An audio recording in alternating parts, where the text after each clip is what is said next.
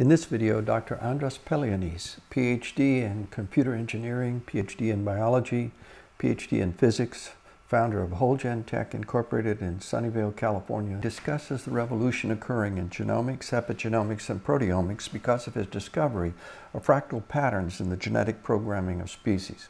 His objective is to account for disorders, diseases, and preventable deaths in humans by better understanding how our genetic systems work. Excerpts and captions done by John Oller were authorized by Dr. Pellionisz in writing. Dr. Pellionisz holds multiple patents and is the winner of international prizes, including the Pentagram Prize of India. 2007 was a very big year in genome informatics. There was an explosion of information. In Nature and in different other journals, Francis Collins, who actually led a group in NIH, they came up with a 4-year study essentially saying that the scientific community will need to rethink some long-held views because they were wrong. And then he resigned, and playing guitar and riding a motorcycle. So basically what is happening, that a genome informatics explosion meant that this junk DNA is not true, it's junk, it can also be functional. The genomes of you and me are individually different. And the genome in me or in you, for all your or mine 100 trillion cells in a single human are different. Genome information exploded over 25 orders of magnitude. And worse, the information theory of the genome function is worse than non-existent. 2 basic axioms are false. A couple of words about these totally wrong axioms. This is a hand-scribbled version by Crick in 1956, over half a century ago, when he scribbled and then published that DNA, which is transcribed to RNA and then it builds proteins, it does work, but he says that it never happens that the protein information can ever go back to DNA. You know, it's not a wise thing to say never. You should never say never. This was a republication in 1970. Protein is a dead end. And of course, Ohno said that why recurse if we will only find junk. This shows that the fundamental axioms are just plain, totally wrong. The emperor has no clothes. Now, I'm very happy that I don't have to say that the emperor has no clothes, because all the emperors are dead or retired. This is why I could publish the paper, which said that there is a recursion in the genome. So basically, this was the problem. The black figure is Crick's figure, and then central dogma prohibited the recursion. And then Ohno said that even if you do go back, there is no information, there is junk. So therefore, there was a double barrier which was there. And by yanking them out, saying that, well, it's not true, what do we have? Continuous recursion is an iterative recursion. I'd like to visualize this transition from the old paradigm. This was on the 50th anniversary of a double helix. Then Scientific American cover story was this, that there is a double helix and there is a gene.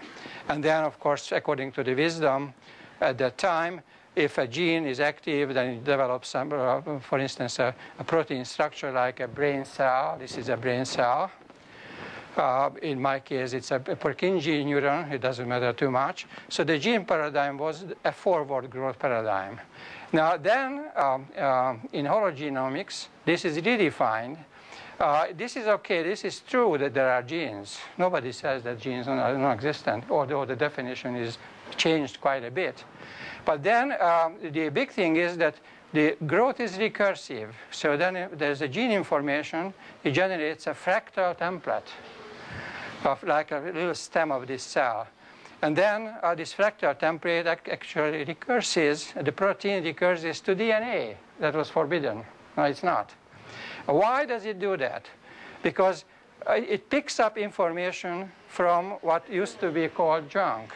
And not only it picks up information from the recursion, but it also puts in a cookie. Now it marks that information, this secondary information, that it has been used, so that you don't want to use it again. This is called methylation. Now the rest, of course, is almost automatic, because in the second step, with that auxiliary information, you build this fractal template further. Now you can see that this template actually appears here and also here. This is the Lindenmayer fractal growth, and that growth is supported by this iterative recursion to the genome. And then, of course, you go a couple of steps, and then Gloria asked the question that, now, how does it stop? Growth has to be supported by information. And if you run out of information, then you recurse, but you don't find any more auxiliary information, then you stop the growing. But also, you can see that if something is wrong with these cookies, for instance, this methylation didn't occur in the right way, then this already grown Purkinje cell can recurse, and then it grows into even more complex something. It's called cancer. And of course, likewise, if there is something wrong with the methylation that a recursion would like to find, but it's not there, there is some methylation problem there, it's already methylated, then the growth is stunted. So in the recursion, we know the mechanisms of several very important pathological processes. These are genetically identical mice. This came out just a couple of months ago. It's a spectacular epigenomic study. And it's as simple as this, watch what you eat. The Chinese knew long time ago, for a couple of thousand years that this came out in a scientific journal, about the methylation of tea catechins.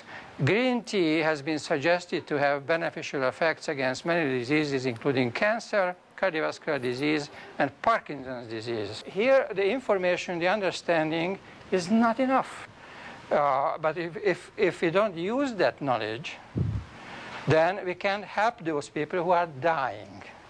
Because there are hundreds, if not millions or 100 millions of people actually dying of diseases which are branded junk DNA diseases, just because doctors were prohibited by a dogma looking at that vast majority of the genome because it is called junk.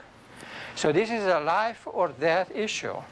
And here we need the computation. For instance, if there is a growth and there is a biopsy, now do you want to wait a year to establish whether it's a melanoma or it's a very mild form of skin cancer? No, you don't. You can't afford.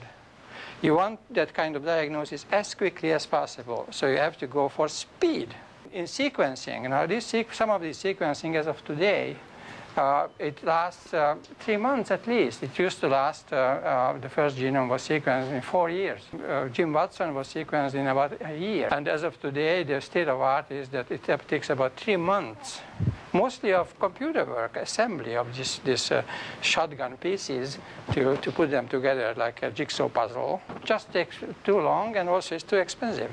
And the process is, as we could see here, the genome itself is a massively parallel processor, not just one gene which acts, all of them act. It's more like an orchestra with all the instruments, all of them acting, but some more and some less, and very dynamically. So that kind of massively parallel processor, the genome, requires its match in information technology so that we can deal with this beast.